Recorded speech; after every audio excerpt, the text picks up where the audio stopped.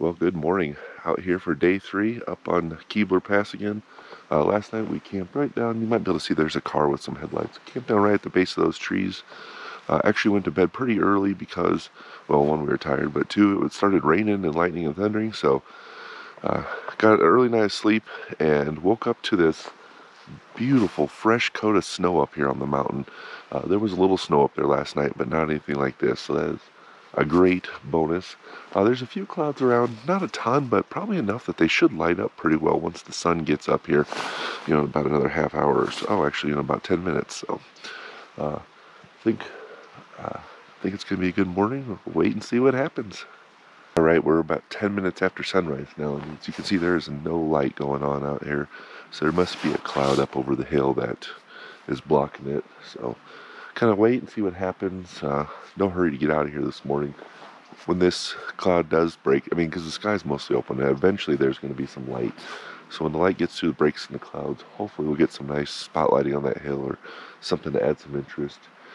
Pretty much every cloud that was anywhere near the mountain has moved away, so it's just going to be a blue sky kind of shot, which not always the most interesting, but still going to stay here and see what happens. Well, as you can see, the sun finally broke through the clouds, and Aspen are really lit up nice over there. There's some light up on the mountain, so time to get taking some pictures. I've kind of wandered along this ridge here trying to find the best composition, trying to avoid some vehicles down there in the meadow, but overall really cool scene. Nice spotlight going on right now, so we'll see what I get. So last night we're thinking about shooting from down there. There's a bunch of marsh areas with some open water.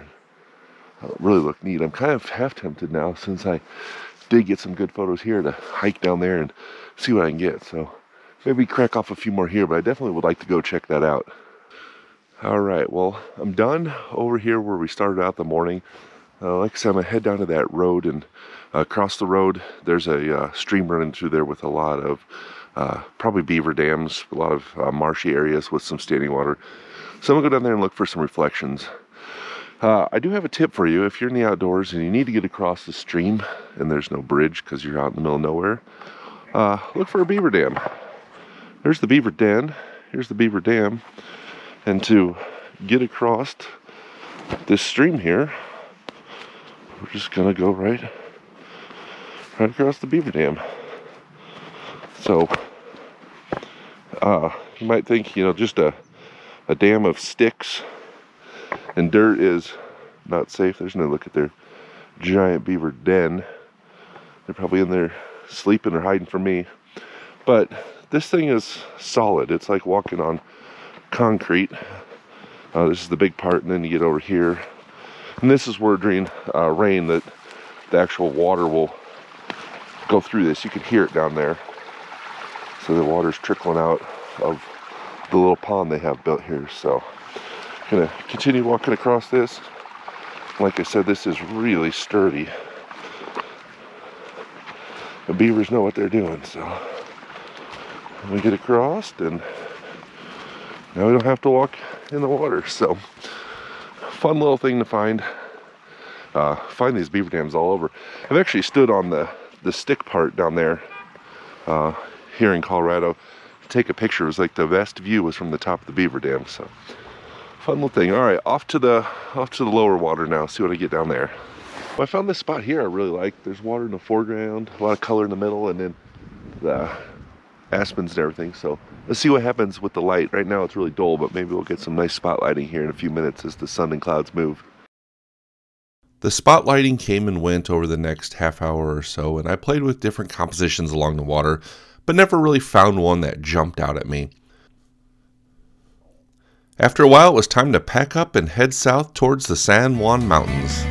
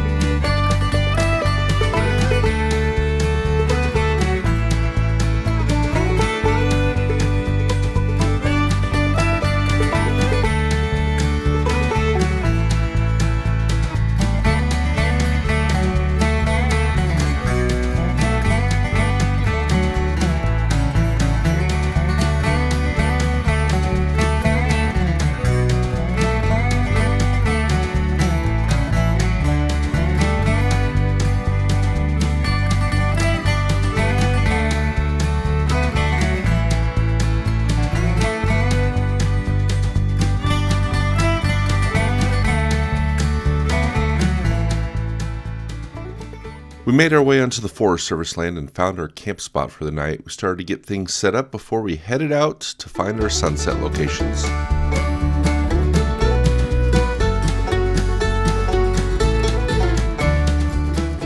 Alright, quick update. Made it down here to Ridgeway, Colorado.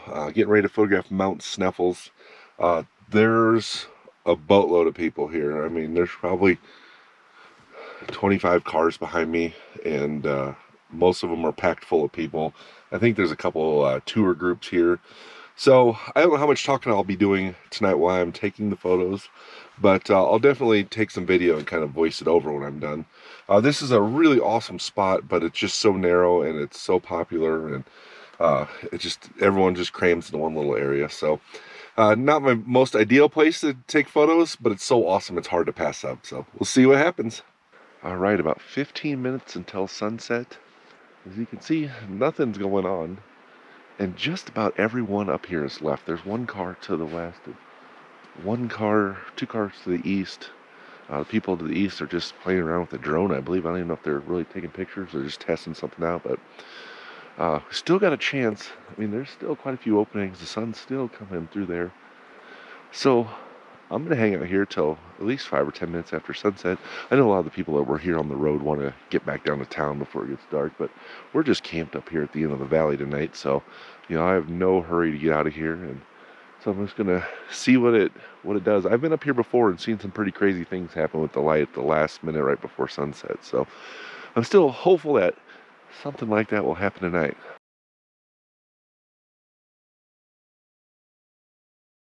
I don't know if you can still see me, but that's going to do it for tonight.